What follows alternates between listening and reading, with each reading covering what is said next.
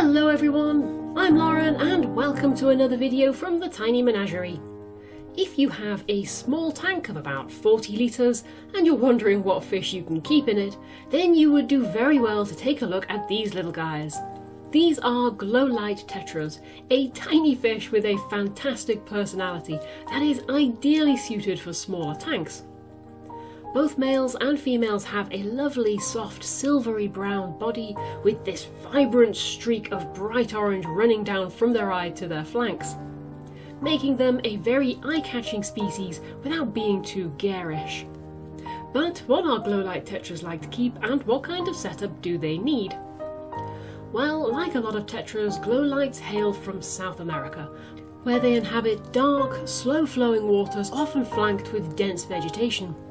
Although they are also seen in open areas as well, and this being the case, Glowlight Tetras are wonderfully adaptable to different tank situations.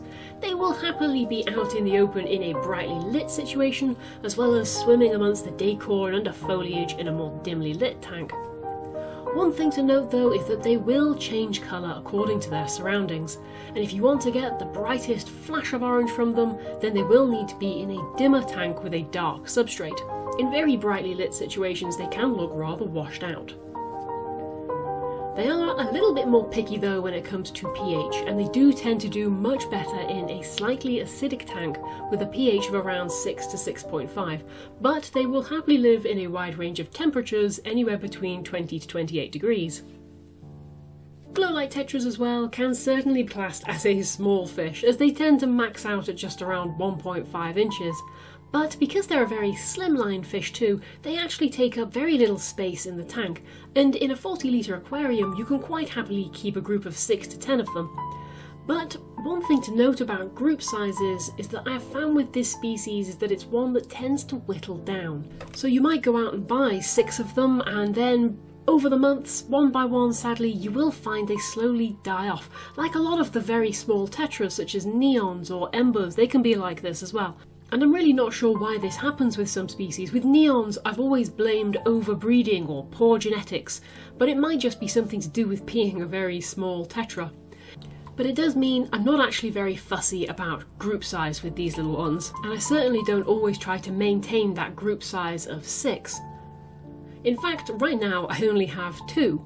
These 2 came in with a group of 10, and over the years they have whittled down to just this pair remaining. But they seem quite happy with each other and their tank, so I don't want to make any changes that might upset that. So while I would always say, try to buy a minimum of 6 of them at once, they are a shoaling species and they like the company of their own kind, it's not a value set in stone, and I feel it's better sometimes to look at the fish and decide for yourself if you think they look happy with themselves or not. If not, buy a few more. If they are, try not to upset the status quo too much, I don't want to lose any more of them.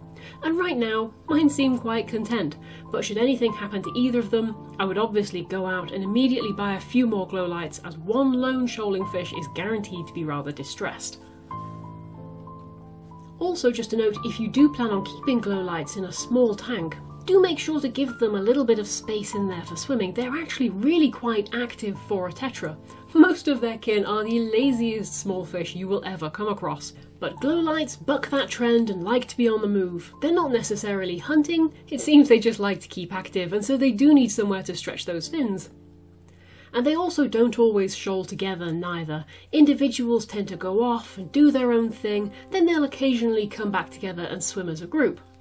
In general though, glowlights are a supremely peaceful fish that is very easy to be around and to watch. They are active without being boisterous, perfect if you are creating a very gentle and mellow atmosphere in a tank. They're a bit like the warm Sunday afternoon of a fish. When it comes to other tank mates for them, glowlights are perfectly compatible with all other small fish, and even larger ones, just so long as they're not big enough to see them as a snack. They can also be kept with rather boisterous fish like barbs without any trouble, and as they can put on quite a turn of speed when they need to, they're usually pretty safe being in with fin nippers. They are also reasonably shrimp safe. I have never seen them go for an adult shrimp, but I have no doubt at all they would readily devour any little shrimplet that happened to drift by in the current. Luckily though, as well as shrimplets, Glowlight Tetras will happily consume most types of food offered to them. Just bear in mind they are a very small fish with a very small mouth, and they also don't really like to take food from the substrate if they can help it. They prefer to catch things which is drifting by them in the water column. This being the case though, any food that is too big for them will simply fall past them and end up on the substrate where they are pretty unlikely to find it.